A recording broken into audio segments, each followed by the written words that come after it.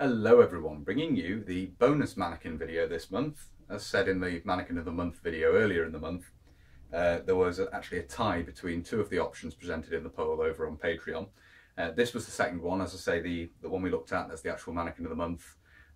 British Army of the Rhine, very late 1950s, was the front runner for most of the voting period. This scraped in with the same number of votes at the very end. Someone else voted, and this came in a tie. So I looked at the one that had been the front runner for longest, obviously, is the Mannequin of the Month, and today we're going to be looking at this. And this is a mannequin representing a private in the Royal Canadian Regiment, Vimy in 1917, obviously a very famous battle, one of the most famous in Canadian military history, and interesting to have a look at the kit from this time period. Actually very, very similar, in fact almost indistinguishable aside from insignia, from that which the British Army would have been wearing at the time as well. Certainly in the field, Canadians were equipped by and large in British uniforms, British-made webbing and so on.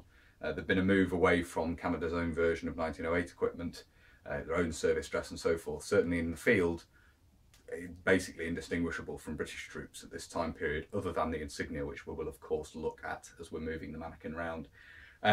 Starting at the top and working down, as we normally do, we have here the B-type Brodie, but with a Mark 1 liner, so there's still the raw edge helmet here, still very common at this time period, but fitted with the Mark 1 design of liner. So that is fairly standard headgear for the time period. You'd see Mark 1s as well, of course, with the rim to the helmet. But we have the Brodie Type B there with the Mark 1 liner in, my standard reenacting Great War helmet essentially. And then we have standard service dress, obviously, bit of a Christmas tree look going on here with the kit that's worn over the top. We'll get into that in a minute. But the service dress itself, this is obviously post First War original service dress jacket, which is filling in, stand-in essentially.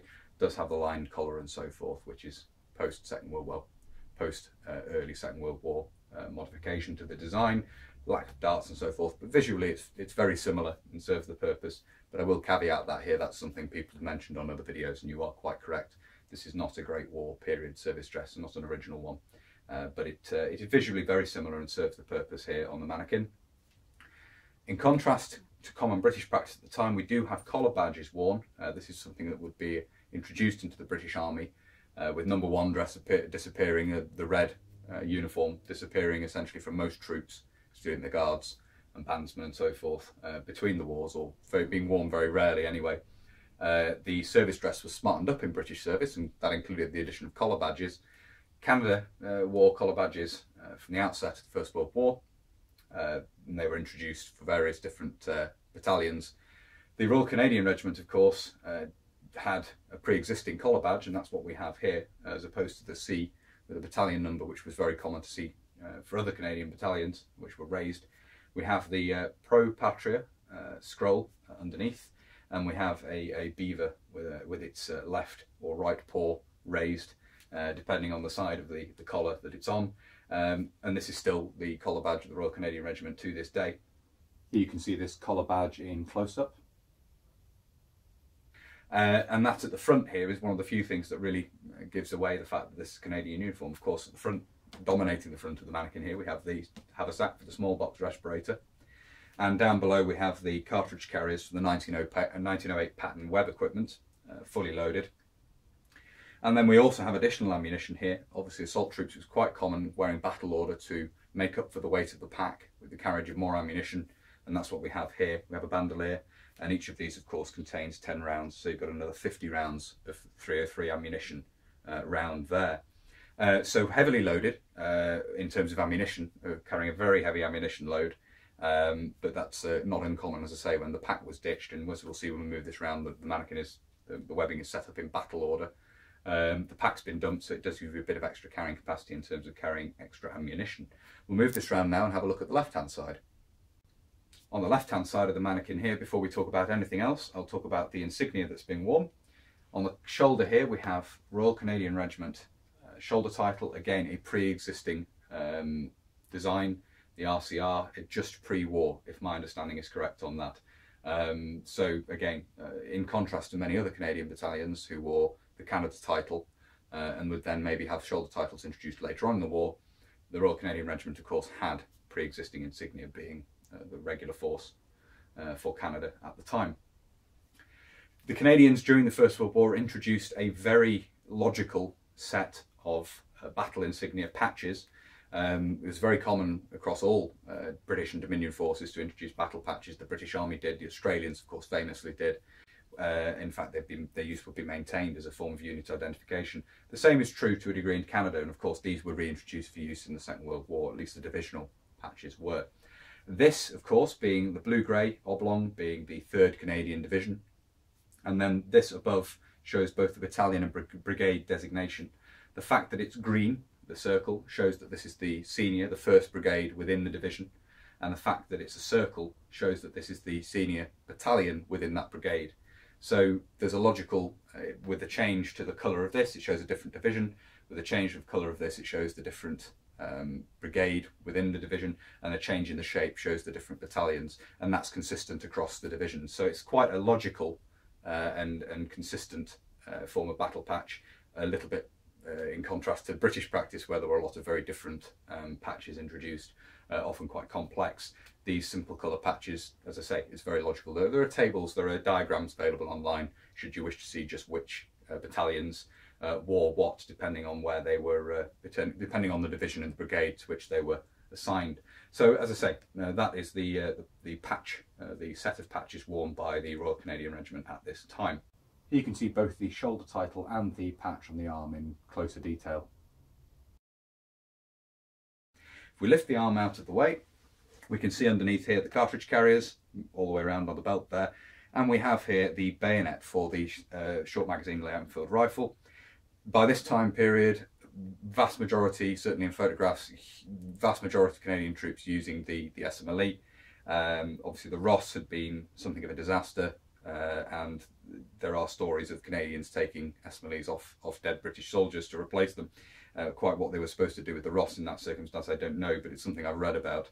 But by this time period, the SMLE standard issue rifle essentially, and we have the bayonet for that here, and then down below we have the helve for the entrenching tool. In official use, the Rosses were sent off with the transition to the SMLE. The Rosses were sent off for use as training rifles, freeing up more SMLEs in use in the UK for shipping out to France for use in the field and other theatres of war, of course. But as I say, the earlier stories of Canadians ditching their Rosses and picking up SMLEs, I'm not quite sure how that's supposed to have worked, but it is something I've read about. Whether it is a yarn spun from the fact the Ross was so bad and did have so many problems, I don't know. On the back, we'll move this around now and we'll have a look at the back and see what's carried on the back of the web equipment. On the back of the web equipment here, we can see a fairly standard setup of battle order for this sort of late war period. It really is getting into the late war period at this point, and a lot of adaptations have been made, and that includes wearing the haversack on the back very regularly. And obviously in this you carry rations, you hold all your essential items, spare pair of socks, that sort of thing, for the initial assault, and lightens the load considerably when compared to carrying the pack. To that we have the mess tins attached here without a cover in this instance, not uncommon to see in photographs. Canadian troops at the time lacking a cover, but otherwise carried in a fairly standard way from the straps on the back of the haversack there, very common to see in the field. And underneath that, of course, we have the head in its carrier for the entrenching tool, the helve of which we saw around attached to the side of the bayonet there. So that's what we've got carried on the back there. Round on the right here we can see again the insignia on the arm, worn on both arms. If we lift the arm out of the way, we can see underneath here we have the pouch for the haversack for the PH helmet type respirator. At this time period it was common to carry the SBR and it was regulation to carry the SBR and the PH as a reserve, so you still see these being carried. So as I say, that would die out later in the war. I think 1918 there's an order stating these are it's no longer necessary to carry a PH as a reserve, but we have one here still as a reserve at this time frame, still very much the order of the day. And then underneath that we have obviously the cartridge carriers concealed by the bandolier, and this is where I say that this sort of Christmas tree look with the bandolier over the top. And then down below we have, of course, the enamel water bottle in its felt cover, and then inside the carrier of the 1908 pattern web equipment there. All very standard, standard setup of 1908 essentially in battle order for this time period. And as I say, not a lot really differentiating from British service other than the insignia. which makes sense, the standardisation in the field of the equipment and so forth that's being used. So there we are, that's a look at the bonus mannequin, as I say, representing a private in the Royal Canadian Regiment in 1917, Vimy. Very much standard for British Dominion troops at this time period. Obviously the Australians had their own service dress and so forth still in the field, even some of them were wearing British service dress. The Canadians by and large in the field have moved completely over to British issue service dress, so very little difference there other than the insignia, particularly when looking at Canadian troops. But there we are. I hope you found that interesting, as I always say. If you do find this sort of content interesting and you'd like to see more, please do consider subscribing to the channel if you haven't done already. And if you are subscribing or you've already subscribed, do make sure you've hit the little bell, the notification button. That will give you the option to be alerted when I upload future videos. It's a good way of keeping up with what's going on. If you really like my uploads and you'd like to support the channel, you can do. There's a Patreon and a PayPal link down below, and thank you very much to everyone who supports me through those methods. It really is greatly appreciated. And of course on Patreon, if you subscribe to the Corporal tier, you get the opportunity to vote on the Mannequin of the Month, and sometimes it ends up that I end up doing two because the voting splits that way. There is also, of course, the Facebook, Instagram and Twitter pages for the channel, where there'll be photographs of this posted up in a little more detail should you wish to see. And also there's an email address down below. If you don't use social media but you'd like to make contact, please do obviously drop me a line using that. It's always interesting to hear from people.